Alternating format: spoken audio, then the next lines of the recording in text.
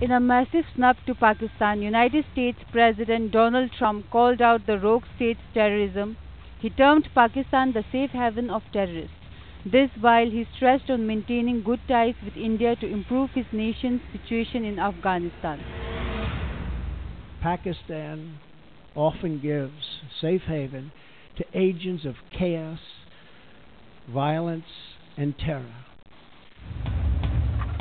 However, hours after Donald Trump called out Pakistan for being a terrorist hotbed, China jumped in the rogue state's defense and claimed that Pakistan's effort to fight terrorism must not be ignored.